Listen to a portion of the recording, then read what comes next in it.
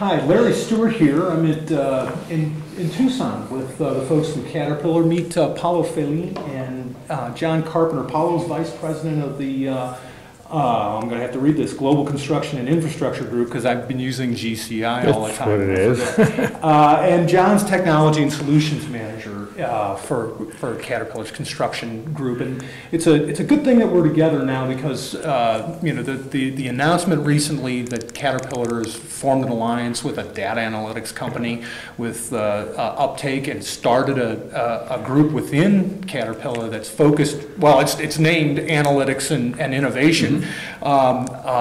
Certainly raises the question, how is big data playing a factor in the construction industry and in Caterpillar's business?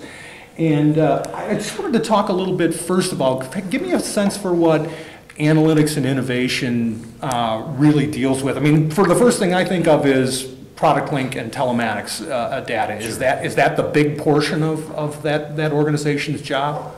Well, I think it is a big portion of it, but if you think of telematics and you only get the information on, let's say, the engine is overheating or this is where I'm located, it's more of a description of where that piece of equipment is or what it's doing.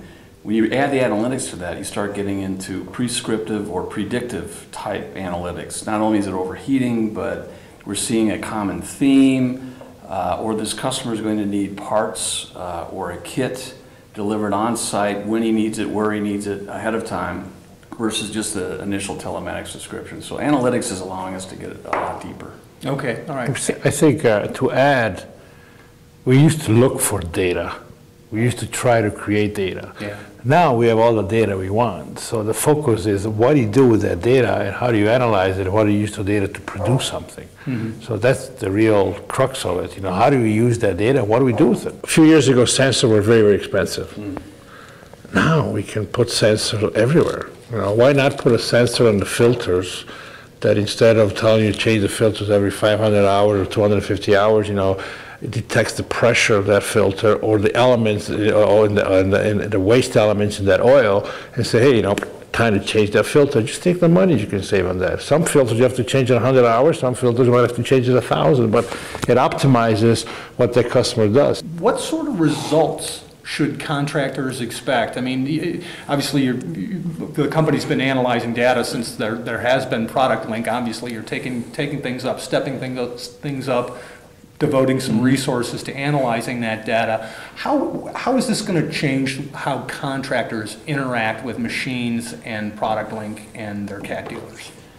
I think the sky's the limit. I mean, it's going to depend on the application, the type of project, but we expect customers will realize huge productivity improvements.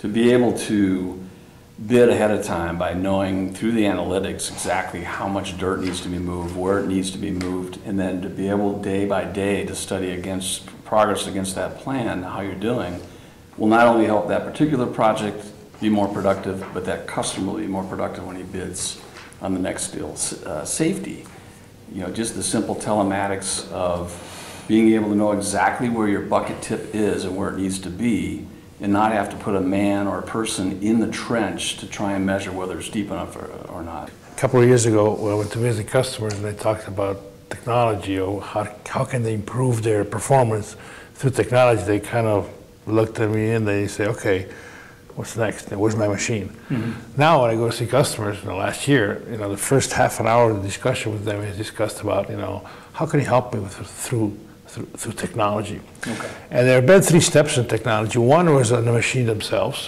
what the machines do, the new valves, the new transmissions, which results in real benefits immediately, like the fuel efficiency, fuel consumption, or productivity.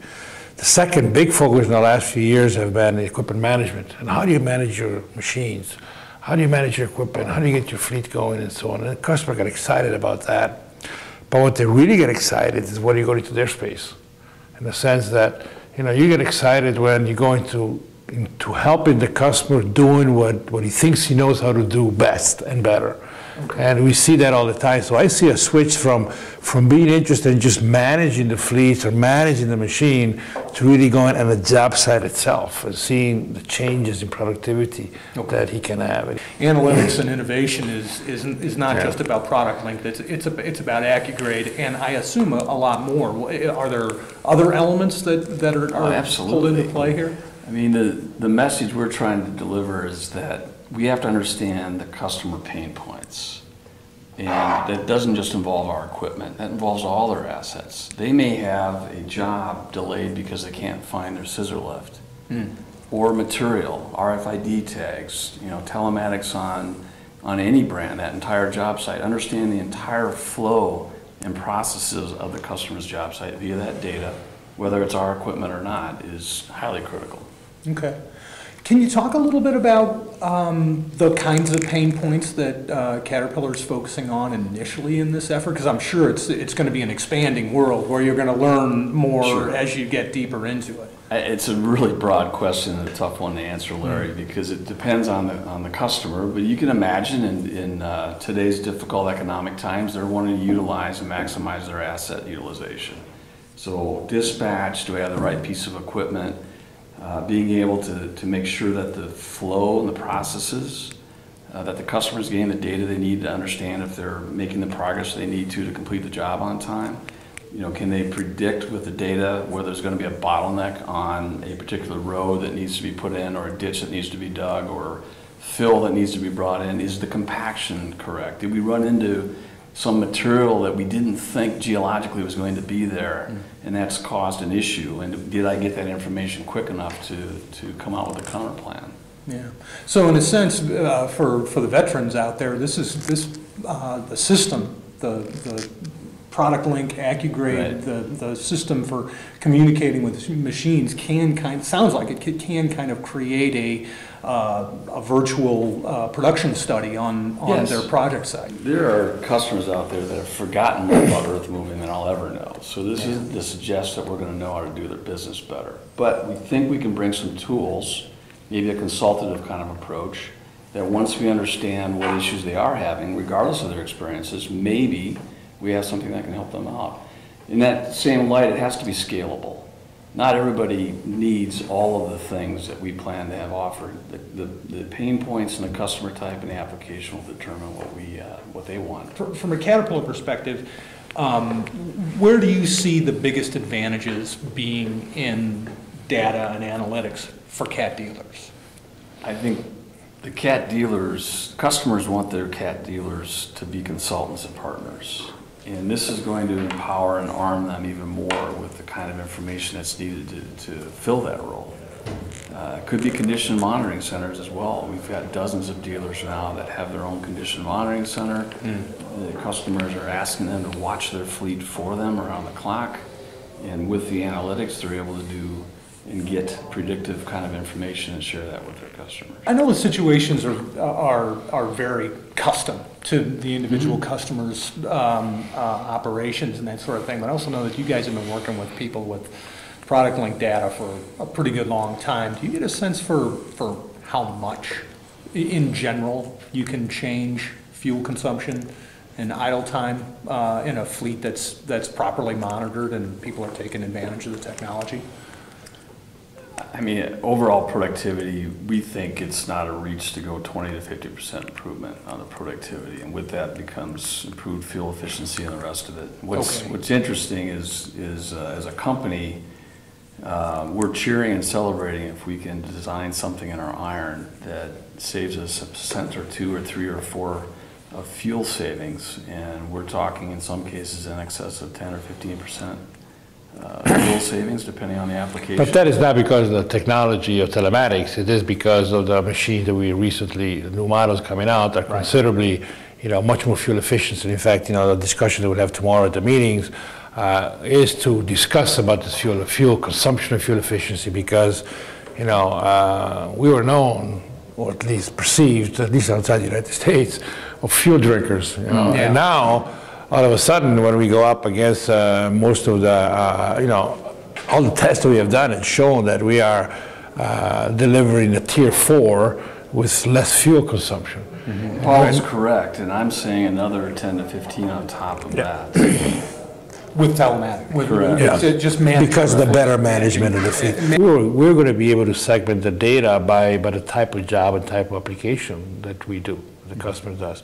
Right now, for example, we compare customers, say, downtimes or fuel consumptions or issues like this within a local place. For example, in the province or in the state or in the Tucson area around here, we can say, okay, these customers that operate 336s, for example, they have an average consumption area of so much per hour. Mm-hmm. Or, their idle time in the sewer and water type of work, is 35%.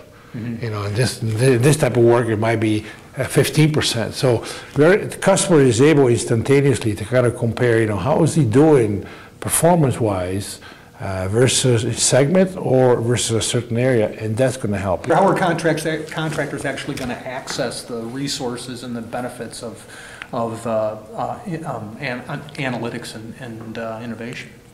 Well, our distribution network and also the SciTech channel, which is Trimble's distribution channel that goes through our CAT dealers, is a pretty powerful force. And they are hungry for this type of information. Many of the dealers have a very strong understanding of how to address the marketplace with these tools. But we'll leverage them, we'll provide the training for them, we'll help talk to customers alongside with those dealers, and that's going to be our prime path to market. Okay. And there's a lot of pull being created now by our customers. And therefore, our dealers are gearing up to be able to answer to that pull. For example, I visited a couple of dealers last week, and they had some, they call it control rooms, whereby they are in contact virtually with the customers and with the machines in this case. So our dealers are definitely, it's not going to be a Caterpillar or the dealership. It's going to be a joint effort to do it because, as you know, we consider a distribution system as important as the product itself.